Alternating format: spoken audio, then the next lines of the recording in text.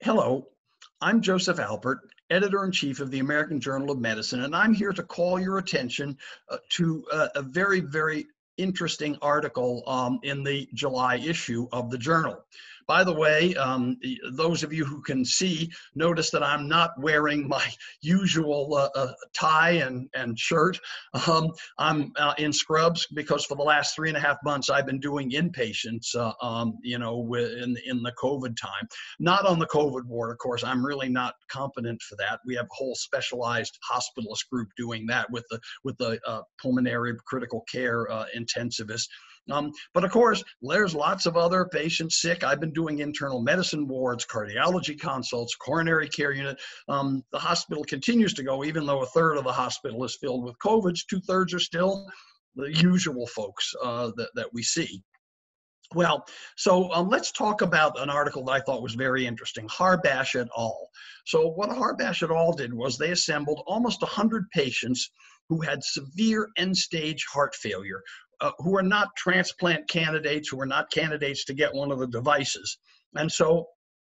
And they're on maximum medicines. You've done the best you can do.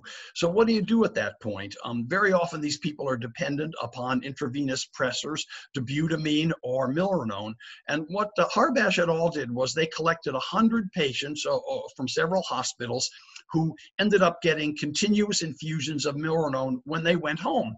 Now, we know that basically what we're doing is sort of whipping a tired horse to make it run a little faster. And we know that it may actually speed the rate of death in these people, but it relieves their symptoms and they feel good and they're able to function. And in fact, the mean follow-up of survival here was almost 2 years on these infusions. So that's very good news. In fact, that's about as good as many of the aggressive treatments for end-stage cancer.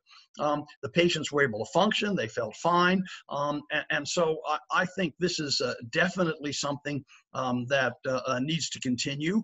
I know we get similar results also with intravenous dobutamine sending patients home.